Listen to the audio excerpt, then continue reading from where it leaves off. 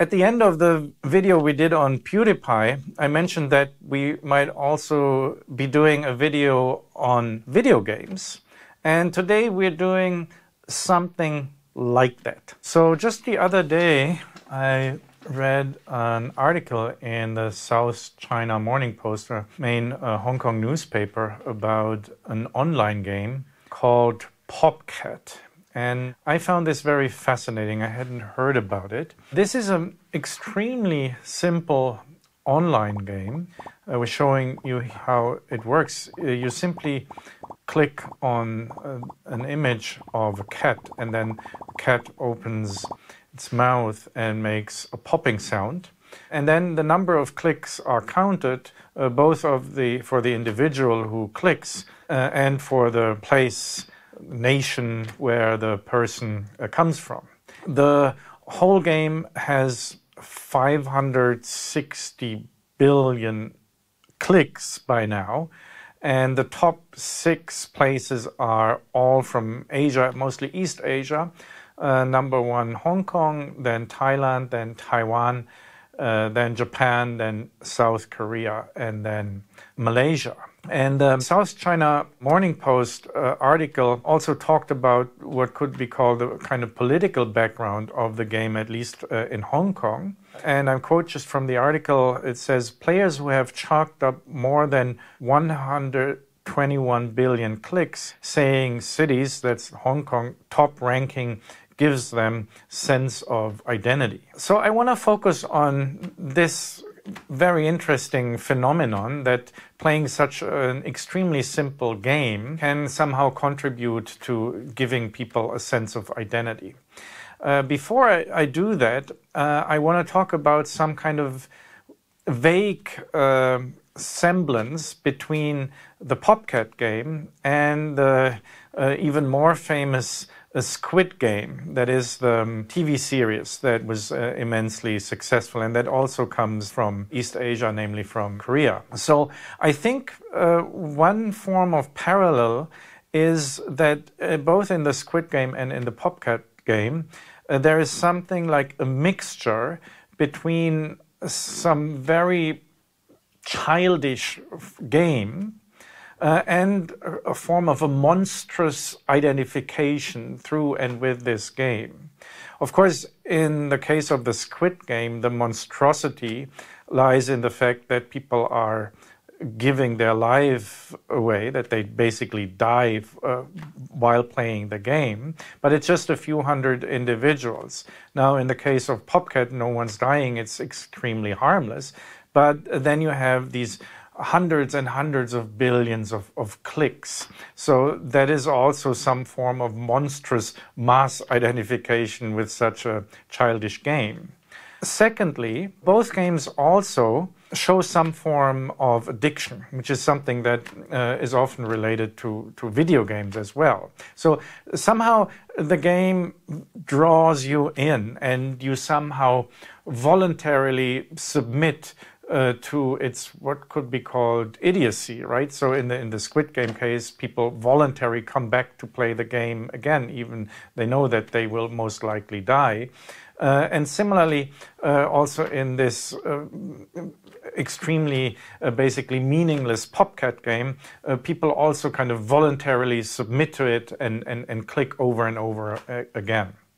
A third slight parallel between PopCat and Squid Game is, I think, that there's a certain blurring between the players and the audience going on, and I think that's important, right? In the Squid Game too, in the end, you find out that one of the person who is the player also was the person who set up the game. So there's somehow a very kind of tight coupling between the players and the audience, and that is much more obvious in the case of the PopCat game, where the number of clicks are immediately counted. So while you're playing, you're at the same time also viewing the game. So the playing and the viewing are entirely mixed into one. And this, of course, also means that there's hardly an outside to the game. Now, another thing which is interesting about the PopCat game, and here it differs from the Squid game, is that it exemplifies what I'd like to call the East Asian cat religion, which by now has spread more and more globally. So I noticed this when I came to Macau 6 years ago, how intense at that time already there was this kind of cat cult going on. So this is, to me, it is a religious or pseudo-religious or, in a sense, a civil religious phenomenon. So it's, of course, completely secular, and it's also, as the PopCat game, it's very infantile. It's socio-politically harmless. There is a political element to the PopCat game, and we'll get back to that, but the cat religion in itself is very socio-politically harmless, differing from traditional religions, which were often socio-politically very dangerous. So there's nothing revolutionary or subversive to this religion. And of course, it's highly commodified, right? So not only actual cats now often cost a lot of money, but there is this whole cat picture, especially industry and cat image industry around it. So that's also an interesting aspect of this cat religion, that it operates largely virtually through images of cats.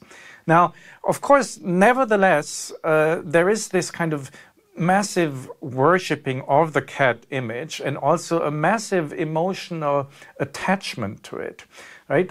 Which is expressed in, it's basically a concretization of this, what is called in Japanese kawaii, or in Chinese 可爱, which literally translated means lovability. So the cat is something that somehow is perceived as being lovable, and so it is an object that you can direct love and affection towards, which makes it, of course, somewhat religious. And at the same time, again, this object of love and affection has something very cute, again, something very childish, very faintly maybe comparable to, for instance, the function of the baby Jesus in Catholicism. So PopCat also focuses centrally, literally, on the image of what I would call the East Asian new cat god, which is now spreading all around the world. Now, going back to the point that the South China Morning Post was making about the game, I quote here from the article. It says, "It's a channel for Hong Kongers to display their sense of identity," declared real estate employee Carson Wu, 23, who claimed to be among the first in the city to play. So just let me explain, there is a certain political background for the players in Hong Kong to it, and to a certain extent, I guess, also for players in Taiwan. Namely, in the case of both Hong Kong and Taiwan, the younger generation, since about 10 or 20 years ago, began to strongly no longer identify themselves as Chinese, right? And instead they developed some form of localist identity, which was also very much at the background of the protests in Hong Kong. So this de-identification, national de-identification, seems to be in part now being replaced by a form of pride in the cliques from Hong Kong that is leading the table there in the PopCat game. So what interests me besides the political aspect, which is also there, is the way in which identity is achieved or built in this case. And I think it's very clear that identity is built here in accordance with what I like to call profilicities, an identity in the form of a profile. And this is obvious because the identity is achieved here through massive social validation feedback loops, right? You just do this minimal action, you click on the picture, but then immediately your clicks are counted. And not only for yourself, but also for the flag that you are clicking for. And so in this way, you submit yourself to a form of online feedback mechanism which constructs a mass identity. Interestingly also is that we have again here this mixture of minimal activity, right? The game is played basically with only the most minimal physical activity. At the same time, there is this maximal, massive virtual effect of this little click. What happens there, I think, is an amalgamation with what I am calling the general peer. There is an immediate emergence of a profile identity that exists only in this ever-growing number of clicks next to a certain flag. And otherwise, this identity is basically non-existing and empty. So while in the case of Hong Kong and perhaps Taiwan, there is a political aspect to it, this political aspect, I think, clearly is missing in most of the other flags that are taking part in the competition. So I think what is much more going on here than a political profile building is a mass profile building in a kind of non-political, infantile, and de-embodied way. Politics can be an amplifier, a catalyst to this in the cases we just mentioned, but I don't think it is central to the phenomena. I think it's of secondary importance, unlike what the South China Morning Post article suggests.